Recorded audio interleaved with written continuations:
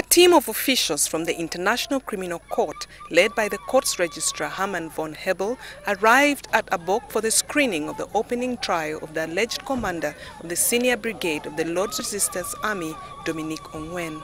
This in The Hague, Netherlands, was also organized in Kampala, Gulu, and Padé.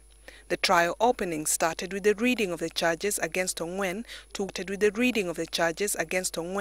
which he entered a not guilty plea.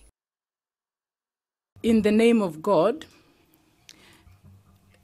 I deny all these charges in respect to the war in northern Uganda. Ongwen's trial for war crimes and crimes against humanity has been received with mixed reactions. Others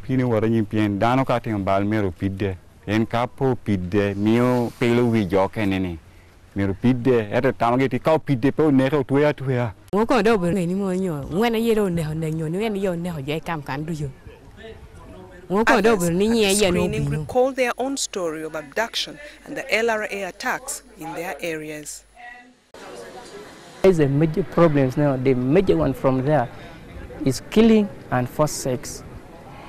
If you are a young boy, they can force you to go and stay with a very big woman.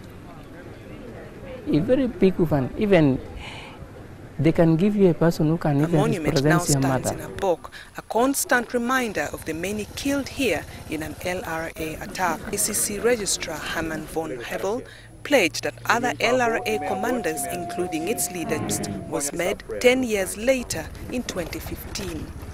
ICC Registrar Herman von Hebel pledged that other LRA commanders, including its leader Joseph Kony, would one day also face the court. And warrants of arrest are still outstanding, and so in that case we don't stop our activities until also those warrants of arrest have been implemented.